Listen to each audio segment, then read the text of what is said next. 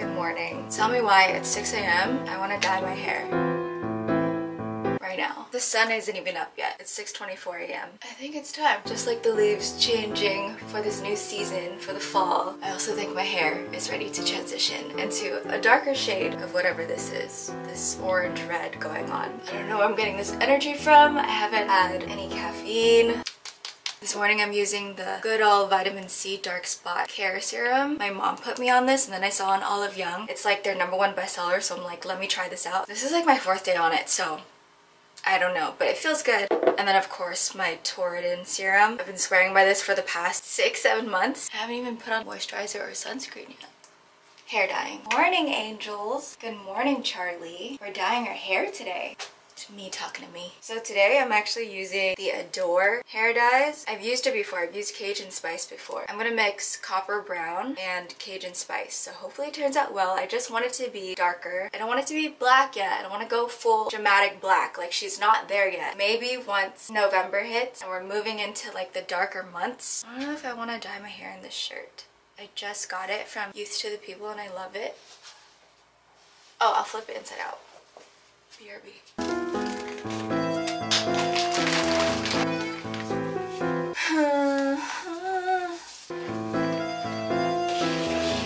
Ta-da! Now I can see the back of my head. The back of your head is ridiculous, girl. The back of your head is ridiculous. Do you guys remember that? You know, colored hair is fun and all, but it's a lot of work. My hair maintenance used to be so easy when it was black. So it's very tempting to go back to my original color, but this is fun. It's worth it. I think it's worth it if you're down for the maintenance, obviously. The consistency of the Adore dyes are really interesting. To be honest, it's super easy to apply because of this molasses type consistency as opposed to cream, in my very unprofessional opinion. I think I'm just gonna put on a podcast and get to dyeing my hair. I've been really into Dr. Mindy Peltz. She talks about health in a way that is women focused. So a lot of what she talks about revolves around our cycle. I never knew how much our hormones affect the way we think, the way we feel, obviously, the way we eat, the way we do things around each week of our cycle. Yeah, I think it's rare to have doctors who dedicate their work to studying how our periods coincide with our daily behavior and habits that make us who we are. What society tells us that we're crazy or that we're just hard to work with. It's so not that. We actually have like this beautiful system that works for us, and we're actually very powerful when we have all 3 hormones, progesterone, estrogen, and testosterone. Like, who else gets that? No one else, just ladies, just females. It's actually incredible. Anyway, I'm like getting so passionate about it because I've been learning so much the past month. So I'm fairly new to this world, but it's a good world to be a part of. That we think we're doing to reduce. I really want you to take a step back and relook at walking as the greatest fitness tool there is, because it can accomplish so much from a brain. You hear that? It can help. She said walking is one of the greatest health tools out there. I don't know a human on the planet right now that isn't cortisol saturated. When stressors hit you over and over and over again, the brain starts to go, okay, where's the next stressor? Where's it gonna be? And all of a sudden you're like trying to find that next stressor. And you might even find you're like overreacting to small little things because the brain is trying to keep you safe. So walking can reorganize that part of the brain, and I'll explain why here in a moment.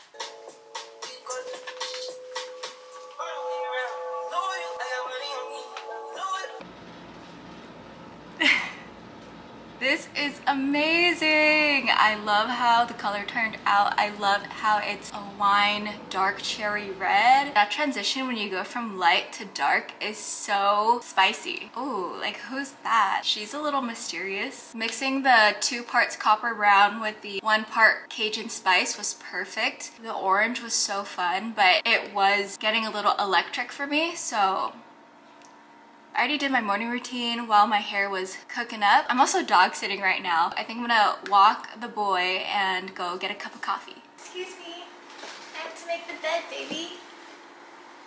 I have to make the bed. Are you so comfortable? I know, I know.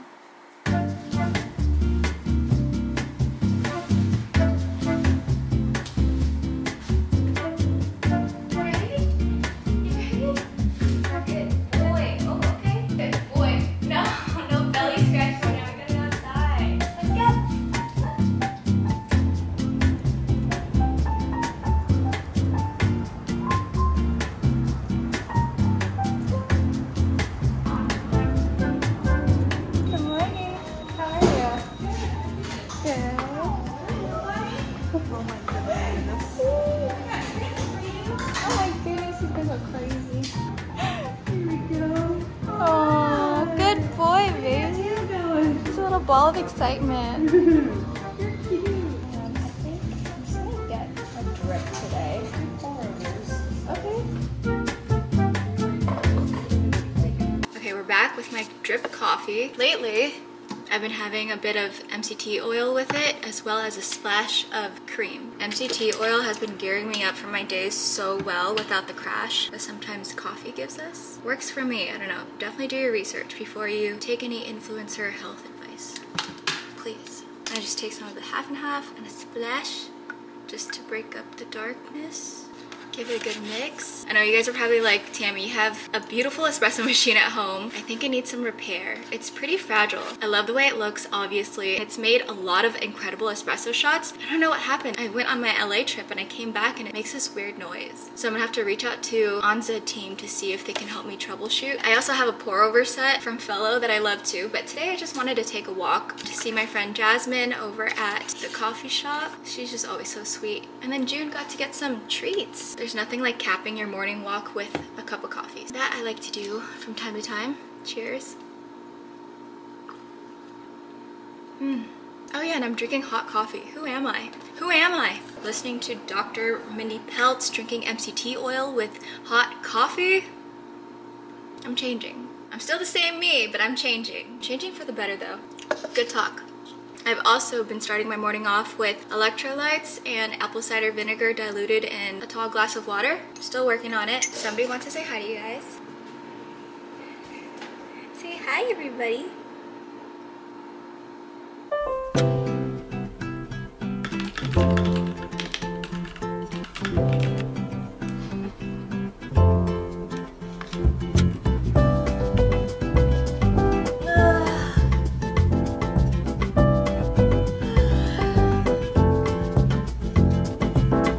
It's 12:03. I think it's time to make some lunch. I'm gonna make the little man his food first though. He's gonna have eggs, rice, and carrots. Does that sound good?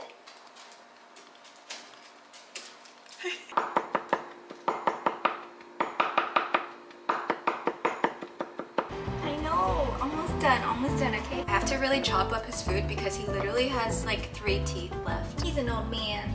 It's okay. Okay, you ready? Hop. Thank you. Spin. Good boy. Sit. Sit.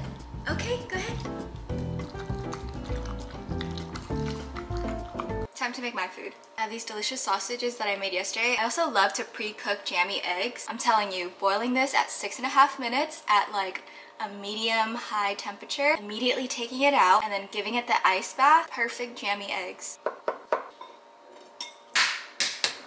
Dang, June, he finished his food already. Did you breathe? He's like, huh? And lunch is served. I can't wait to break into the egg. My mouth is salivating.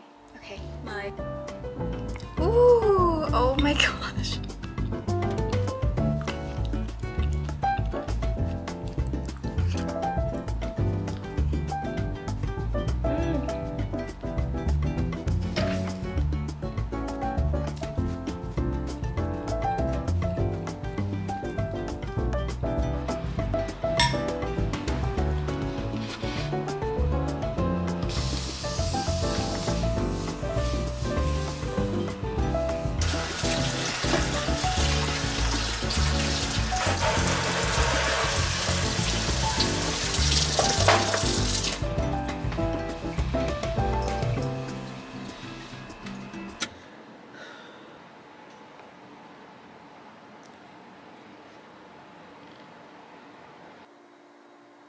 June?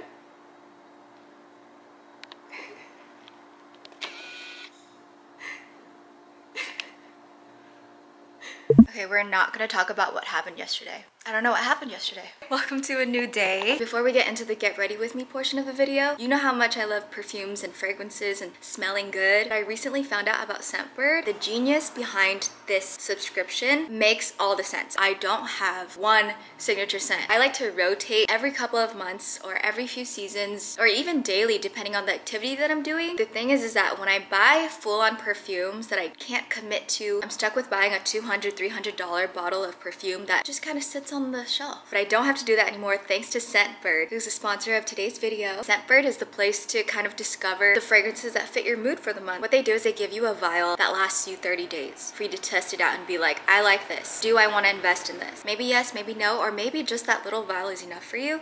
But here, I'll show you. So they come in cute little dust bags like this. This is the Issey Miyake. Oh gosh, I'm gonna butcher this. Ludici. So your fragrance comes in this case that you can travel with. These are so perfect for travel. These cases, they easily open up and your fragrance is in there. This is such a good idea. Like, who came up with this? And the case is magnetic, so it just clicks back in. There's also a lock on it and your perfume is protected. I feel like I work at the department store as you pass by and I'm like, Issey Miyake for women? Would you take a sample for me? Oh, that smells so beautiful. That's the only way I can describe it. It's very girly and clean, but there's like a musk to it. I chose Juliet Has a Gun, not a perfume. So this one comes in a beautiful purple color. They gave you such a generous amount for the cost of the subscription and the high quality perfumes that you're getting. This is what I would wear on a day out shopping with the girls. And then we go grab some lunch after. You know your friends are gonna be asking what you're wearing. I'd ask. Finally, I have Tom Ford Black Orchid. I chose this one because it's very special to me, but I don't know why I can't commit to buying the full bottle yet. I wore this when I met somebody really special in my life, and this was the scent that I was wearing when I first met them. I actually was just wearing a little tiny sample bottle. I just never got to buying it again. So when I saw this on Scentbird, I was like, yes. I already know what it smells like, but for kicks.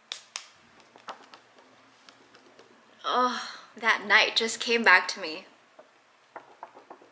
The sound of the pool table, the photo booth. Wow, scent is crazy. Scent is actually one of the strongest ways that you can leave an impression on somebody and to evoke emotion and memories. Like it just did for me right now. I do think that this scent is very mature. I think I'm actually gonna go with this one today because I'm hanging out with them, so yay! Thank you so much, Scentbird. Oh, this turned out to be so special. If you guys want to try out Scentbird yourself, you guys can use my coupon code for 55% off at Scentbird. They're available both in the US and Canada. If you've been curious to try out a scent but didn't want to commit yet, Scentbird I think is the way to go. And with that said, let's get to the get ready with me.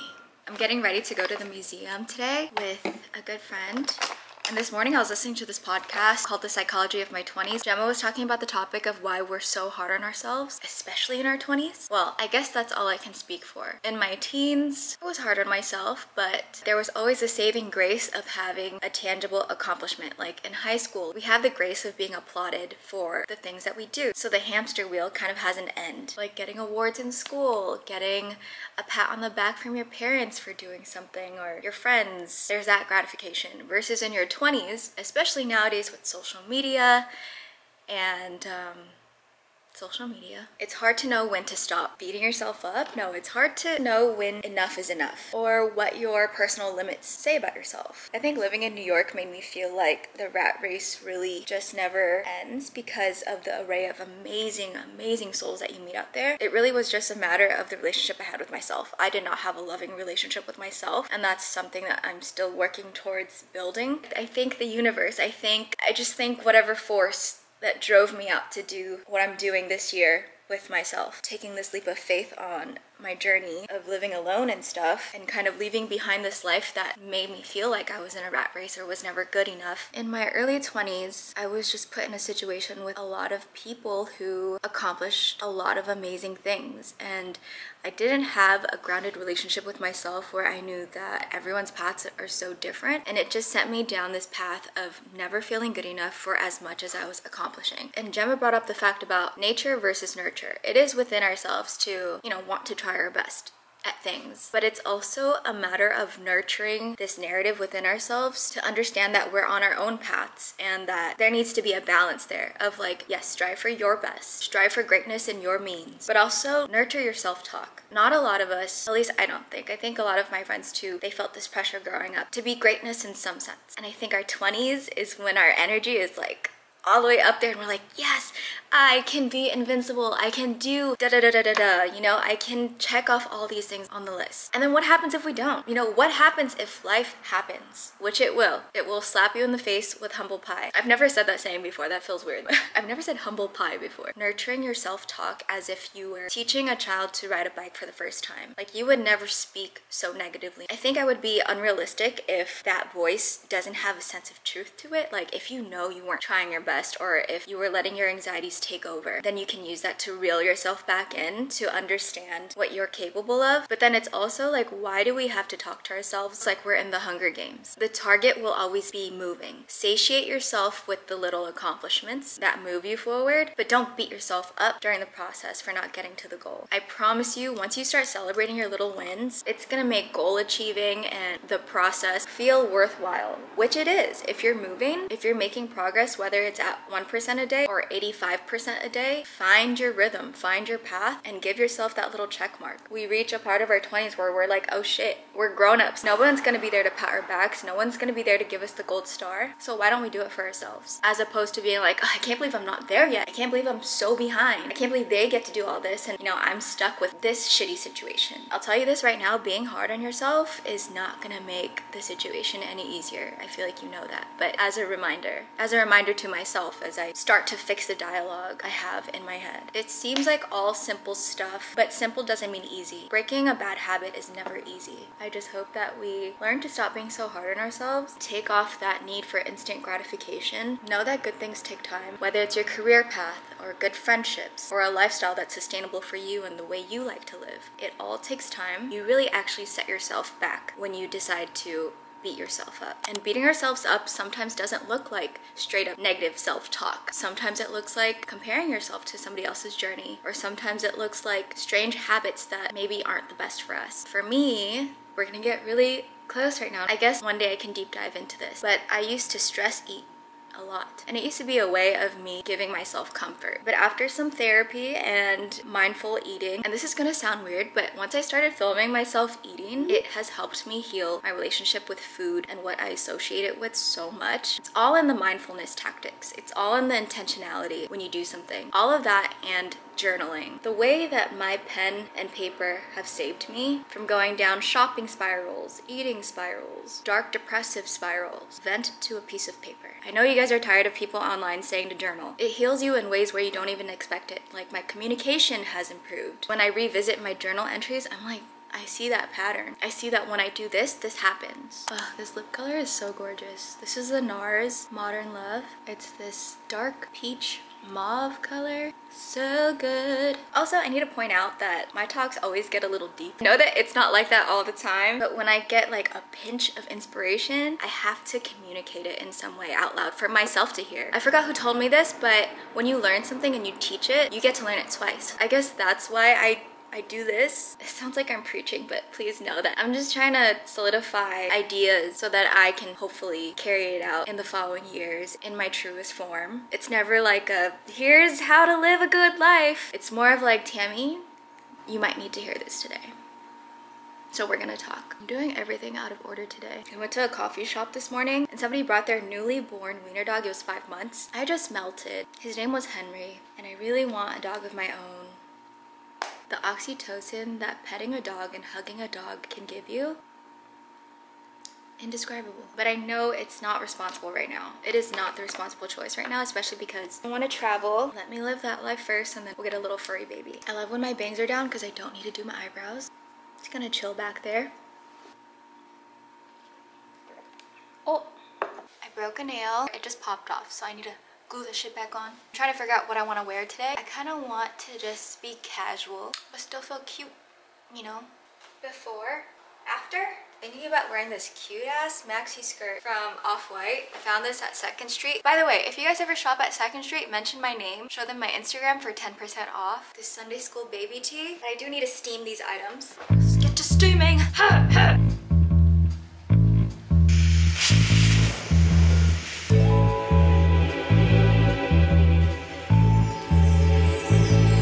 I freaking love this steamer because you can just fold it down. It's so lightweight and barely makes any noise. Just pop this off, fill it with water, and you're good to go. I got this off of Amazon, so I'll link it down below.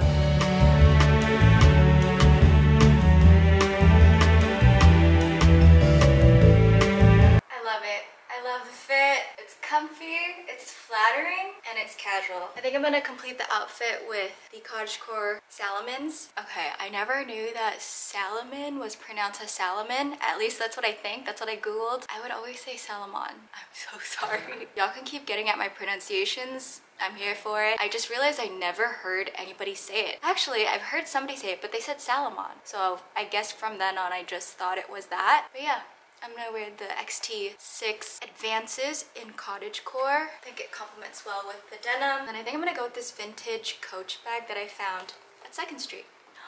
Cute! Can't forget my perfume. Locket. I can bring it with me. I still need to glue on my pinky. Where's my glue at? Oh shit, let me take off my shoes. Okay, I can't find my nail glue, so fuck it. We're just gonna go. I honestly don't remember where I put it. I had it yesterday. Oh well.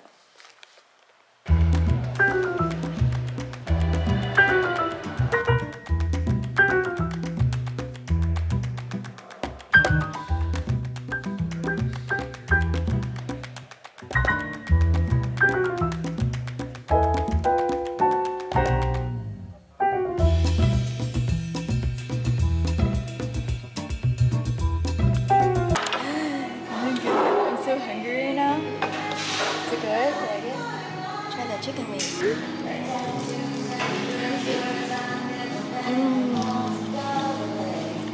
The fish sauce base is so good.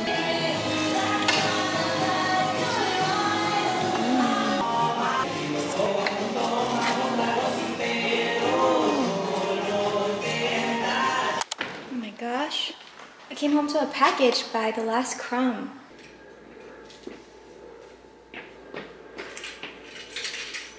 That was what you call a staged entrance. This is what I did just like 2 seconds ago.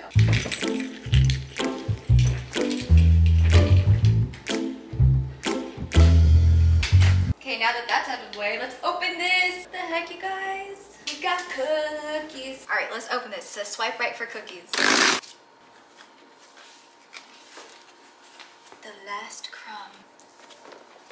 It says open the damn box. Dang, okay, aggressive. I'm like speechless right now. What the fuck? This is insane! The founders say we believe life should be taken more seriously. Ourselves, less so. Word. How did they make a cookie sexy? The James Dean? The names are so naughty. Hi Tammy, so excited for you and your friends to try the world's most luxe cookies. You'll soon see how shockingly delicious they are. Until next time, The Last Crumb. Wow.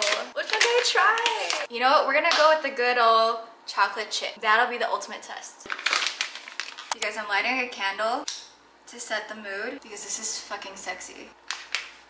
A chocolate chip cookie so good your grandmother will disown you. I warmed it up for 15 seconds. It's so soft. That might be better than sex. I kid you not, that might be one of the best cookies I've ever had. This isn't sponsored or anything, and I've had a wide array of cookies like Insomniac cookies, Levain cookies, but to me Levain cookies, hot take, are a little too decadent and too sweet that I really can only have like 2 bites and I'm kind of done with the cookie. This, I want to keep eating. They perfected the sweetness level. You get the gooiness, but you also get the chewiness on the outer rim and little flakes of salt. Let's try another one. Okay, I don't know which other one to try. I feel like a drug dealer. I walk up to you in a park with a trench coat and I'm like, which cookies do you want? Which one sounds good? Salted caramel macadamia, lemon bar, banana cream pie, chocolate lava, red velvet. I'm just gonna close my eyes. What the velvet? I totally did that on purpose. That matches my hair. Ooh. She's beautiful. Girl, we're matching. Oh, hey. Look at that. Red velvet hair.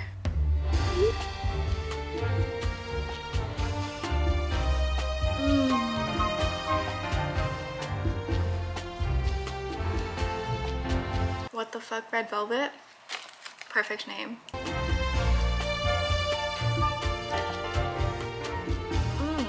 You guys really have to try this. I would not lead you astray, especially with desserts. Again, not too sweet. I'm always so afraid of cookies being so goddamn sweet. The Last Crumb, y'all did that. I'm not gonna lie, I thought this was just some PR stunt. You know when the marketing's too good, you gotta have some suspicions about the actual product. I'm just saying.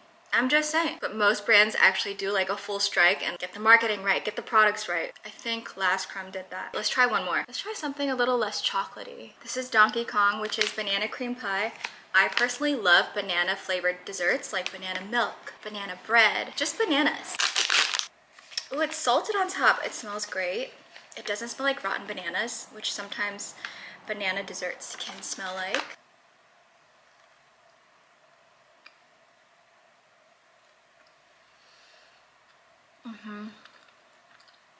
Oh yeah. How did y'all get that caramelization? This might be my favorite one next to Better Than Sex and then Red Velvet. They're all good, by the way. A movie night with a box of these with your friends. Each bite, I like took my time with it. The old me would have been excited to eat it and then scarf it down. Before I know it, it's gone. Take your time with desserts. It can be such a great experience as opposed to it being such a guilt-laden thing. I need to call over my friends to help me eat these cookies. What a great way to start wrapping up the day. Hello? Hey, do you want to come over? I just got delivered a dozen cookies and they're all so good. All right, see you. Bye.